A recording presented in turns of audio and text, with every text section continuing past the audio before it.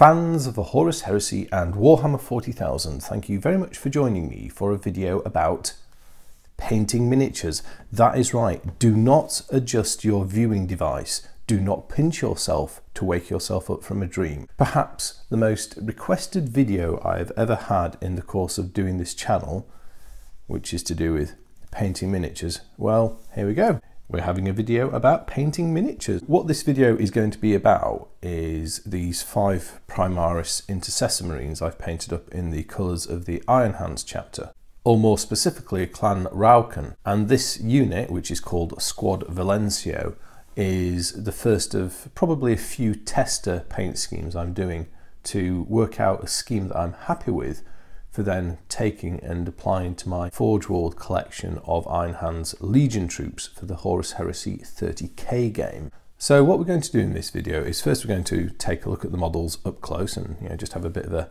mosey around the miniatures, so to speak. And then I'm going to take you through how I painted them. So just going through the different techniques, the colours that I used, and maybe even the odd brush that I found handy. I'm pretty happy with how they came out. I think I'll probably characterise these as painted to a good tabletop standard. I'm not trying to paint these to any sort of Golden Demon winning grade. My aim was also to have a paint scheme that was fairly straightforward and easily repeatable. I have to credit Forge World painter and artist and sculptor Mark Bedford for sharing the recipe for this paint scheme with me a couple of years ago. So yeah, big thank you to him because it's actually worked really well. Without further ado, let's start off by looking at some of the miniatures.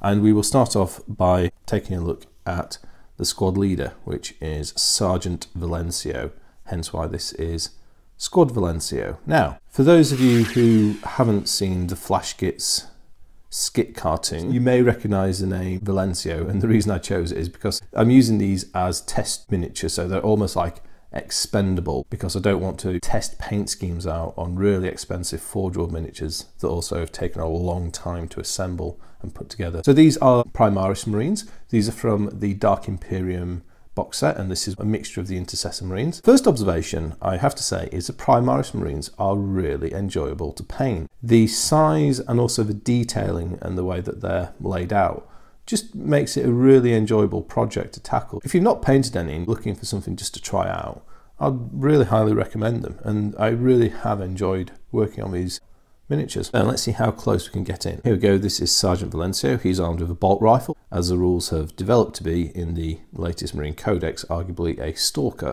pattern bolt rifle, the heavy version, which is scoped, but to be quite honest, you could play them as any of the 3 variants should you so wish. So this guy's got the classic helmet off, I'm a dynamic Marine leading my dudes. He's got his helmet on his belt. All of the Intercessor Marines have got this nice consistency of equipment. They've got this little pouch, which I've imagined as a grenade canister, a couple of purity seals, and a set of equipment pouches, a holstered bolt pistol, and then we've got a very distinctive power pack. I've used some transfers for their chapter insignia, and these are taken from the Forge World Iron Hands Legion transfer set. And these are beautiful transfers. They've applied really well. They look great. There's a closer I can probably get in with the camera focus. We've got an Iron Hands insignia, although these are Legion 30k, they work fine for 40k, better than anything that Games Workshop do for 40k insignia. And here is his clan symbol on his right pauldron, which is Clan Raucan.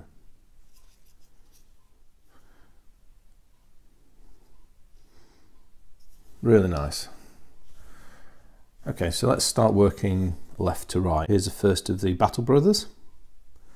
As we work through these, I'll pick out a few of the features of these particular models. The first thing, I like the design of the bolt rifle. You've got this it's very modern looking.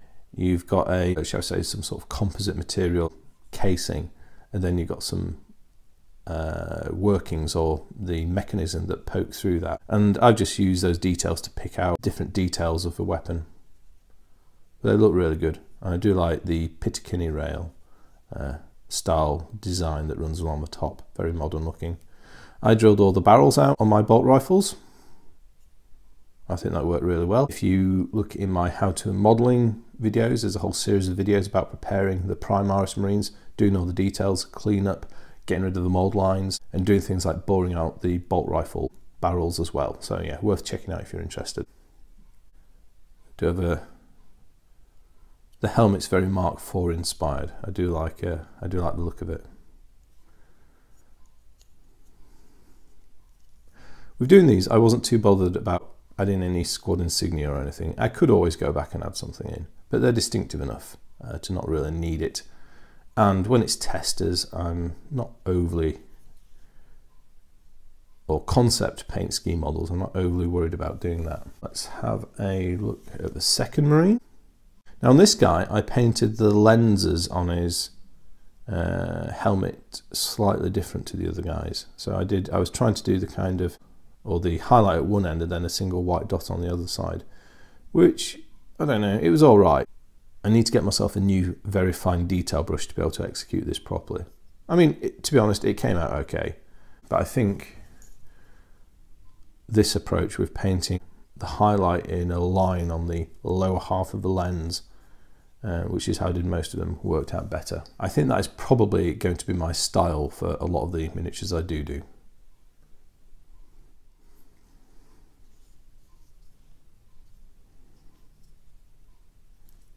I do like the consistency of the extra equipment these Marines have. Very well done. I guess it has to be said that the additional size does make them that bit easier to paint as well. So here we have the third of the Battle Brothers in the squad, or third of the standard troops.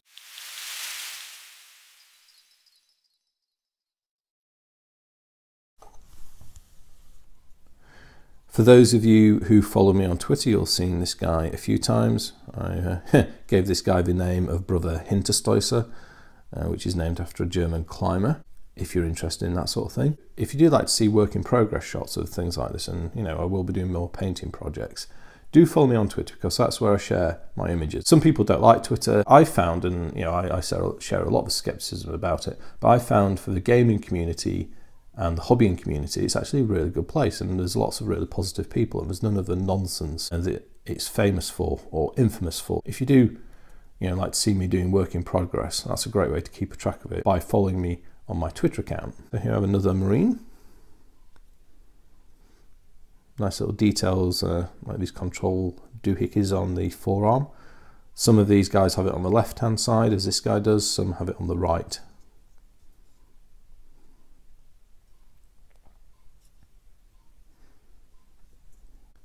This guy's got an additional pouch on his holstered bolt pistol. Perhaps it's a spare magazine for the weapon. Another purity seal. Yeah, really good. I do think they paint up very nicely, these Primaris Marines. And here's a fifth and final member of the squad. This is a miniature that I reposed. A lot of the Primaris Marines have got they sort of look like they're looking down at they're trying to look at their chest hair or something.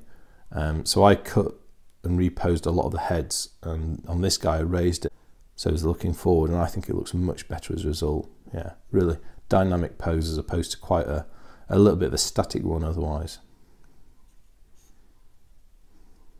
As you can see on the bases, I mean, I used a very simple technique. I used some, this is actually chinchilla sand. We haven't got any chinchillas, but we do have some dwarf hamsters. And I just nabbed a bit of a sand to base them with, which worked well. And just used a few pebbles to break up the base a bit. I'm probably going to try some other techniques around basing as well as I go on.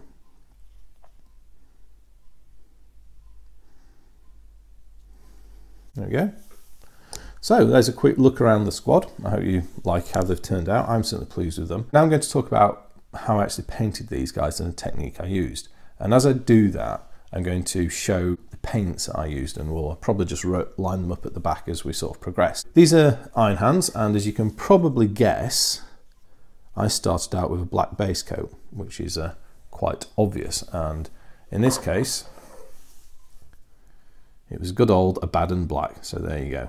Now, I'm not particularly wanting to advocate Citadel paints as being the best paints to use because there are lots of options out there. You've got Vallejo, you've got Army Painter, you've got P3, you've got Cut d'Armes, and then you've also got things like Revell and Tamiya in the, shall we say, more military model style of things. So there's an enormous amount of range there, but I only had a handful of Citadel paint, so I've tried to do this with a fairly basic set of paints and palettes. If you're wanting to do this, you can modify the choice of colours and the manufacturer accordingly. So I'm going to frame this, although I'll talk about the Citadel colour names, I'll frame this in terms of the style of colour I was wanting to use and the reason for that as well. So if you like to paint with Vallejo or Tamiya, you can find similar paints which will do the same effect. Started out with a base coat of Abaddon Black. I didn't spray these. Very important thing, 2 thin coats. Yeah, thanks Duncan.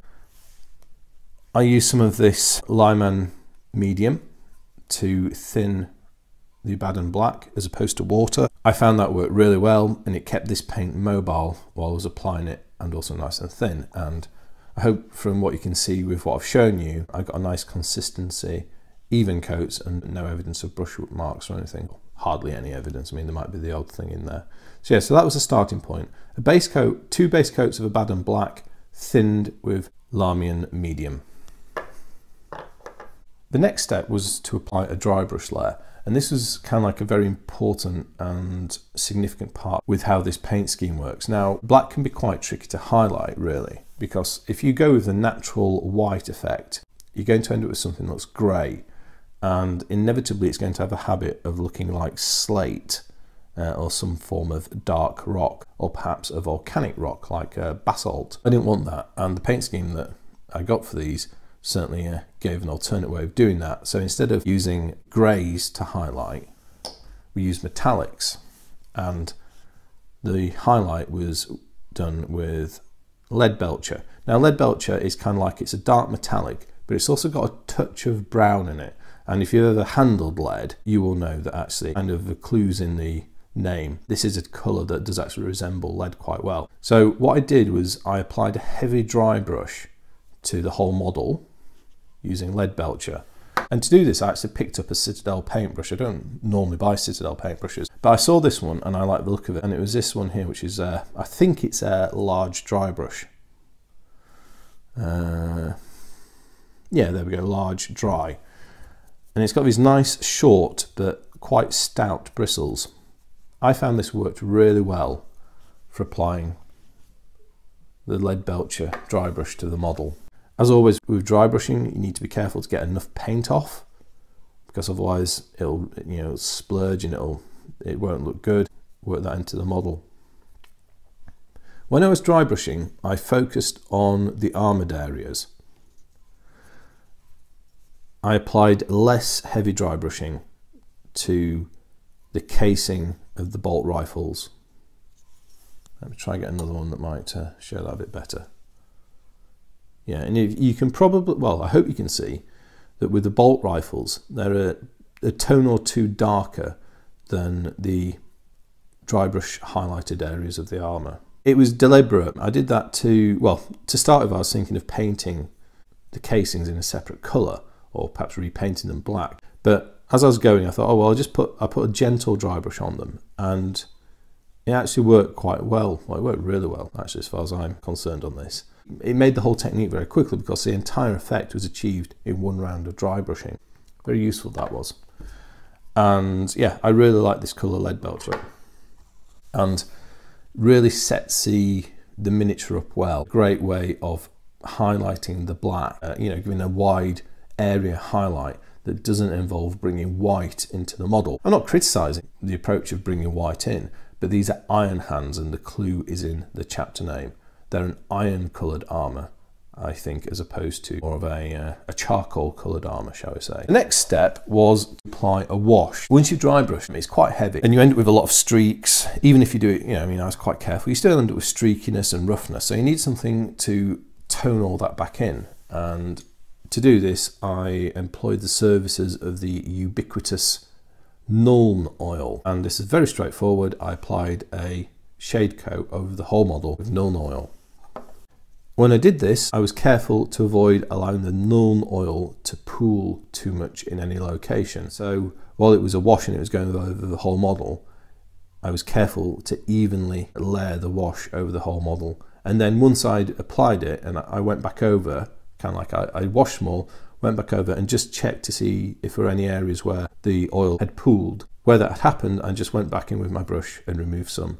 Otherwise, with Nuln Oil, which is a paint that has a slight viscosity to it, it's got quite interesting characteristics. For people who've worked with Tamiya Smoke, it's like a much less severe version of Tamiya Smoke for its viscosity effects. It certainly does share them with Tamiya Smoke. And you want to be careful with the pooling, because if it pools, you can then get relief, and that is going to look bad later on in the model's life. So I just went back over and took away that excess.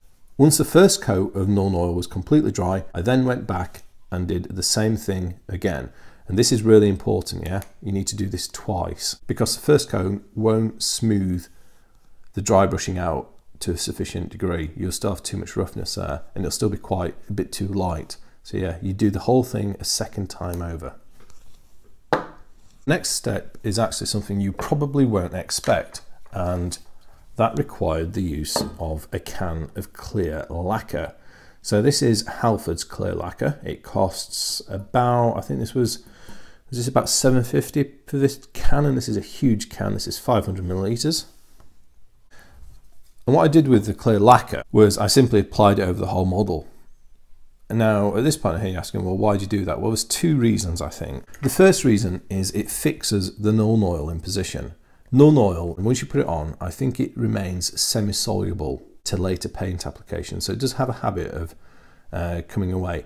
The other thing as well is it also gives it a protective layer. I did a lot of handling of these miniatures as I was going along, and having that lacquer layer on it just meant I could handle the miniatures more and not worry about any rubbing off or losing the paint. It also then meant that when I came to do the silver, it was easier to clean up mistakes, because you were putting it onto a gloss layer, and if you go a little bit wrong and if you're quick, you can get in there with a brush and just wipe out the excess paint. A single coat of Halford's gloss lacquer was the next step of the process. The next thing to do was work on the silver details. Now, I've used 3 silvers for the details. The first is the Citadel layer paint, which is Storm Host Silver. So this I would describe as being a brilliant silver. It's very bright.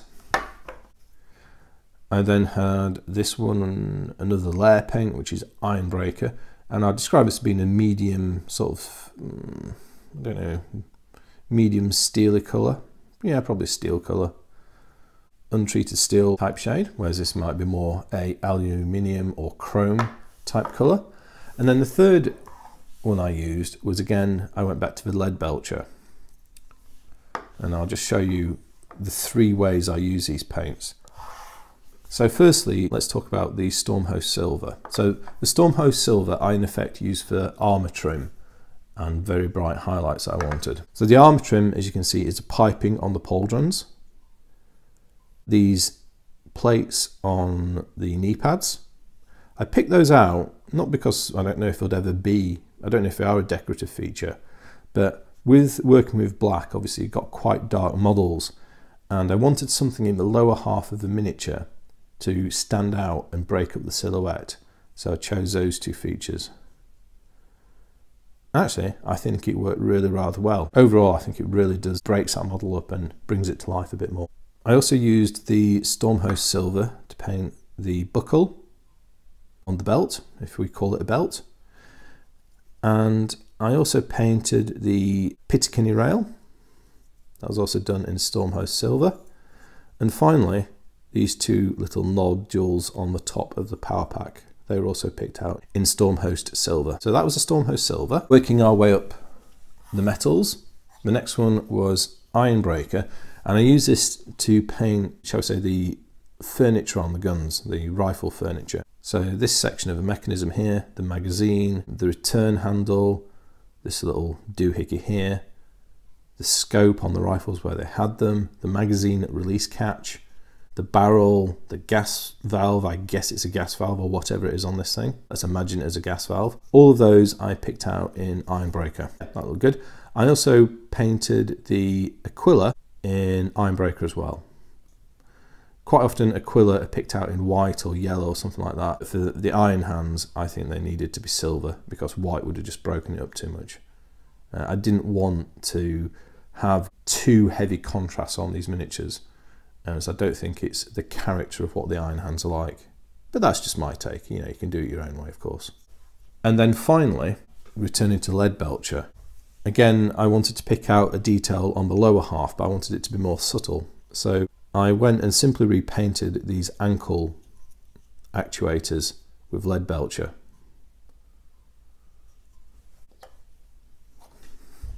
It's quite a subtle detail, but again, it just breaks up the black on the lower half of the model a bit. So I did all that work with all the silvers, and then the next step was to take our friend Nuln Oil and reapply that to all of the silver that I just picked out. So in I went, dib, dib, dib, dib, dib, dib, and done. The next step was then to move on to the edge highlights. So the edge highlights I did almost exclusively with Stormhost silver.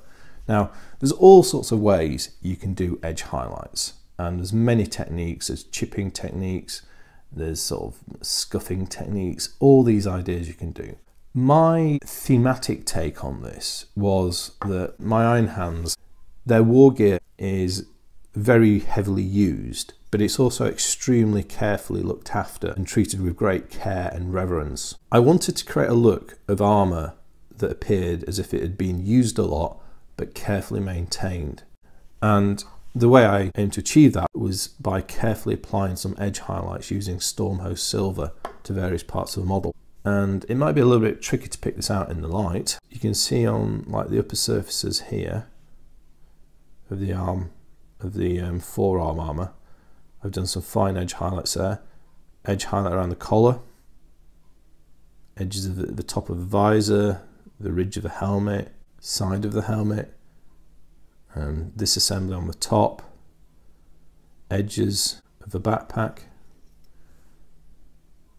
edges of these exhaust vents on the back, these exhaust vents, here, edge highlights on the armour plates. There's some more around the armour there, you can see. Let's pick another model to look at. We'll do this guy. You can see I applied it a bit more heavily on this guy here. The idea was to create the effect of whatever the blackening that they use on the armour had worn away over time, but it was kind of like it wasn't your typical paint, it was kind of like more of a lacquer or something, or a stain almost perhaps, and it is gradually worn with time and use on the most exposed areas. Doing things like there, like picking out the trigger finger, is a slight visual trick, but it just draws attention to that part of the model. You can see some more there. So there's quite a lot to do there. As is the case with edge highlighting, you can do either a little bit or you can do quite a lot. I did a fair amount, but I kept it reasonably low key. I wasn't wanting them to look really gaudy and overpowering.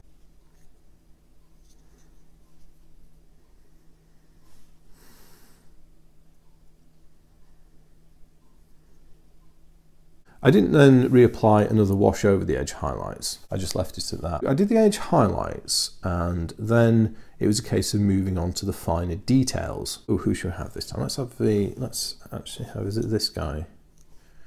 No, that's fine. Yeah, I'll do this guy. The next thing was to pick out the pouches. This was an opportunity to bring a little bit of red into the miniature in the form of some leather pouches. Again, I was wanting to create the impression of well maintained but worn with time equipment.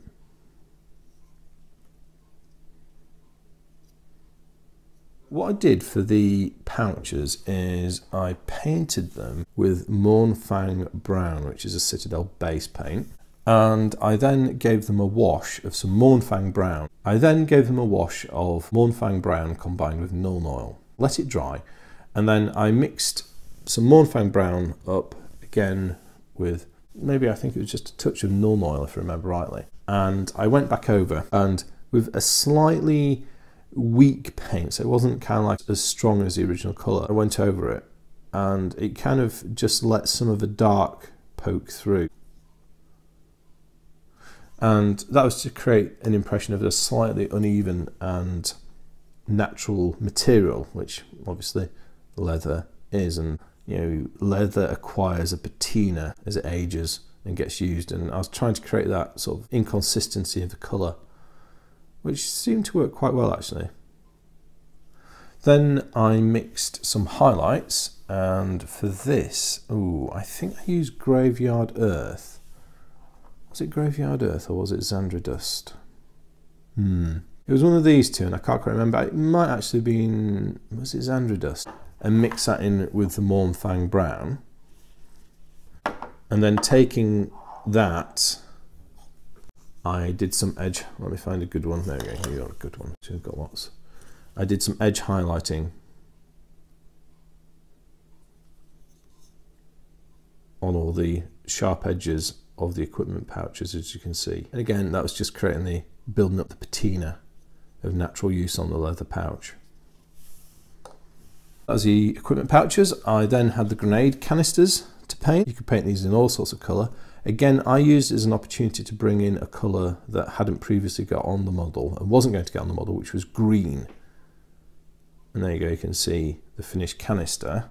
And I painted that with War Flesh as the base. I then gave it a wash of Nuln Oil, which seems to be a common feature of this model.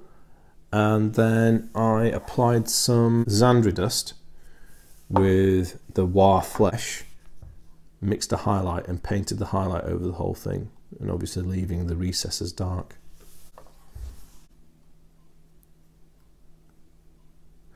The next thing was to go back and pick out all the catches and latches on the pouches, and the way I did that is I mixed some Abaddon Black with Mournfang Brown, watered it down a little. It wasn't a wash, but it wasn't, you know, the solid pigment, and I then used that to pick out basically the area of the catch. So that was dark, but I didn't want stark black because it was going to be too stark against the leather effect. And then once I'd done that, I went back in with the Stormhost Silver and picked out the latches and catches on those pouches, which I did fairly neatly. I could probably do that more neatly if I spent more time on it. Well, I could do, but I just wanted to get it done. Still, I'm quite pleased with it, and yeah, as I said, these aren't competition quality miniatures, I don't think. So that was those details. Let's think what we did next. Right, scopes. This is quite a little subtle detail. You see here we've got the scope on the Stalker bolt rifle. What I did on this was I painted the lens in using Abaddon Black, and then very carefully with some of the ceramite white, I just put a little dot on it to represent the light catching the bright polished lens. There are a couple of ways you could pick out lenses in all sorts of different ways, but I just thought I'd do that as a fairly subtle little detail. Yeah, had quite a bit of fun doing that one. Next was picking out these little wrist details. So again, I used this as a chance to bring in some colours that weren't getting used much in the rest of the model. So I did a dot of red, which I think was Mephiston Red, which I haven't actually got to hand at the moment, but yeah, Mephiston Red, topped with some golden yellow. And then the blue, I did, here's a retro paint, look what I found in my box. Deadly Nightshade, that must be over 20 years old. And then some Enchanted Blue to pick out the blue diode as well. And again, it's a subtle way to bring some colours into the model that weren't otherwise going to be there. Now let's talk about the eye lenses. For the eye lenses, I started off with a base of Deadly Nightshade, so like a midnight blue, or almost like a navy blue, an ink blue perhaps. Then I painted a series of successive lead highlights on, working through Enchanted Blue and adding a little bit of ceramite white in as well, just to lighten it. So at this point the model was quite well advanced. A lot of the painting work was now complete, and we're moving into like the latter stages of the paint job. As you've noticed, we've got some purity seals. I won't do him because his broke. Let's have a look. That's not the easiest one to see. Let's use Sarge. So the purity seals I picked out I picked them out, I think it was in Graveyard Earth, was it? I did them. Was it the Mournfang Brown? I just forget now. I think it may be Mournfang Brown. So I did the Mournfang Brown. Then I did the highlights with, I think, some Graveyard Earth, Xandra Dust, and then mixing some white in as well. I did a lot of colour mixing on these models. They're okay. I could have done these a lot more neatly and more interestingly. I could have put text and scrolls on them, but it was just really a tester, and I'm not really imagining having much in the way of Purity Seal work to do on my actual Legion troops. So it wasn't a big concern of mine for these. Now, in terms of the Purity Seal itself, I painted it in Mephiston Red. I then gave it a wash of Nuln Oil. I then went back and edge highlighted it with Mephiston Red. I then mixed in some golden yellow into the Mephiston Red, just a little bit to turn it, bring it up to an orange, and then did another edge highlight, very fine this time, just to make it pop a little bit. So at this point it was getting pretty close to done. I'm just thinking of other things I did. I might have just picked out a little bit of detail on the skull. There we go. Yeah, I think I used some Stormhost Silver just to pick out the high areas of the skull. And then it was actually time to paint the face of the Sergeant. I didn't have any flesh tone paint, so I mixed my own. I wanted to do him very pale skinned with really striking bleached blonde hair, and I wanted him to look healthy as well. Some people like to paint Iron Hands looking a little bit, shall I say, Borg-like. I wanted my guy to look healthy and fresh because the Primaris are something new and they've not undergone all the cybernetic enhancement that Iron Hands commonly do. So I wanted to, you know, bring that idea in, but also a really strong contrast to the dark armor with the pale skin and the very pale hair as well.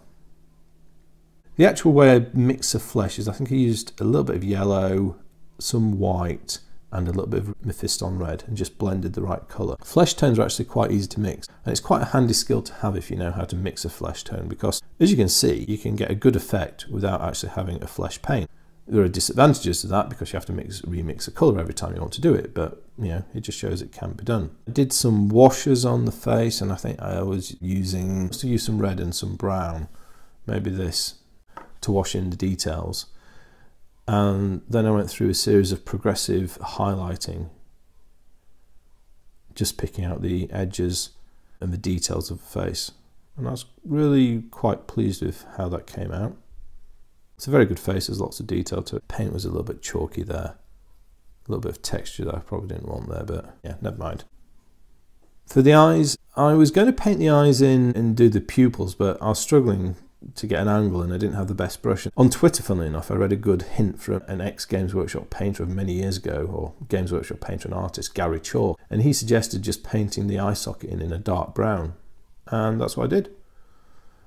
And I think with his heavy set brow, it works really rather well, that. Yeah, interesting little technique. I then moved on to his hair. For the hair, I mixed in some of the yellow and Xandra Dust into the white, mixed his hair tone, painted that, and then progressively highlighted it up, working through the whites.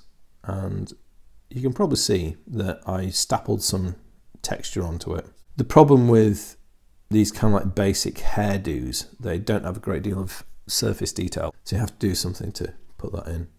With it being a white, blonde white hairdo, you kind of get away with that because you're not expecting as much contrast within the hair as you might do with certain hair tones. And then once I'd finished painting the hair, I just mixed, I think it was a bit of this Mournfang Brown into a thin wash, and then I just picked out the hairline just to sort of give that contrast line between the hair and the face. Then finally I went back with some black Stormhost Silver, cleaned up around the armour, just edged that in a bit, put some highlighting back on. It came out very nice. It's got a little bit of something on it there. I need to touch that bit up. I wonder what that was. And at that point, the painting work was pretty much done on the models. I think I've covered everything I did. Right, let's talk about transfers now. For the transfers, I used the Forge World Iron Hands Legion sheet, as I'd said before. The thing with transfers is you've got two issues. You've got the fact it is a thin film, and is going to attach on to a flat surface. And then the second challenge you've got is the fact that with Space Marines and a whole variety of other troops, but Space Marines are an excellent example of this challenge, is the shoulder pads and the leg pads, where they often wear insignia, are curved surfaces with a lot of relief. And many people find getting transfers on quite challenging. So the solution here is, or my solution was to use microsol, which is like a solution which softens transfers and gives profiles on. And they advertise it as creating the painted on look. And having used it, I think, yeah, that's not too bad. There is a slight edge visible. If you get really close and scrutinize them, you can just see the edge, but you have to get really close and scrutinize them a lot. And the way I did these is I cut each transfer out individually. I did them one at a time, put them in water, allowed them to soften.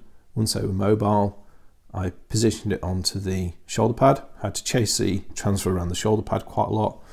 And once I got it in position, I then took some microsol, a little bit of microsol, you don't need a lot, but a bit of microsol, and just dabbed it onto the transfer to soften it. Once you apply the microsol, the transfer will go quite wrinkly, and it will also soften, so you don't want to be maneuvering it after you've applied the microsol because they're extremely fragile. And on this first one I did actually rip a bit off. I mean, that's obviously just battle damage, isn't it? But the real reason for that is I just noticed I need to reposition it slightly, and that bit came away because it was softened by microsol. You then need to let the transfer set. I actually used a stream of hot air from a heater to accelerate mine along. I don't know if I'd use a hairdryer, but a gentle current of warm air if you're somewhere cold, and it dries off, and it basically just, as it dries, it just pulls the transfer really taut and flat. And it did it really well. I then went around and just made sure there was no proud bits, or a couple of tiny little proud bits, which I think I might have just snipped away with a very sharp scalpel just to take that off. That worked really rather well. So overall, the transfers seem to be of a decent quality. They're not too thick and heavy, and coupled with the microsol, brilliant result. Really pleased with those. Not used microsol before, but yeah, it certainly does work. There are other transfer solutions available. I mean, Tamiya do a decal application solution I'm aware of, and I'm sure there are others. There's another product called Microset, which I think is kind of like an adhesive. I didn't use that. I found the adhesive they came with to work fine, but you know, I know some people use Microset as well as microsol and find it gives good results. The next thing to do was a tip from someone on Twitter, or someone on stream, which is AV6 Scott, and they do a really good Twitch stream actually on a Monday, Wednesday and Sunday morning. They're in Texas, so they're in a slightly different time zone to me. Also Nicole's as well. I'll leave a link to their Twitch channel, so I watch it quite a lot at the moment when I'm painting. It's great inspiration. But his top tip was then to apply another layer of the clear lacquer over the transfer to help profile it onto the shoulder pad. Yes, I did that, and I think that actually helped with getting this nice smooth finish. And I could see I mean, I did one coat, but you could probably apply a second if you're sparing and precise, and it blends it in. There's a whole host of techniques going in there to get these transfers nicely profiled. You got the microsol, then you got the clear lacquer to kind of smooth it all off. Very nice. Now the miniature is pretty much done, and the final bit was to do the base. So I was very slapdash with the base. I was at my mate's house. I had the chinchilla sand, or you could use all sorts of sand. I used chinchilla sand. It was, well, I had it to hand. It was also quite fine, so it worked quite nicely. And I put it on with some really cheap kids PVA. Not very professional, but it worked, and it goes to show that, you know, cheap glues can work.